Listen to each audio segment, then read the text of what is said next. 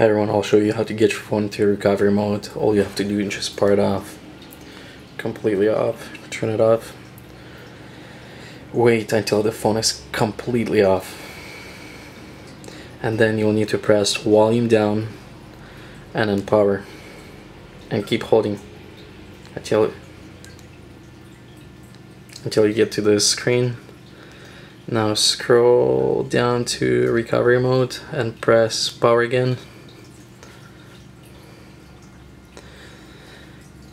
And once you see this dead Android, you have to press power again, power, and then volume up, and it will get you to recovery mode. And now you can scroll down to wipe data and factory reset, press yes, and it's going to do factory reset. It's not going to remove your Google lock or anything. Thanks for watching. Bye bye.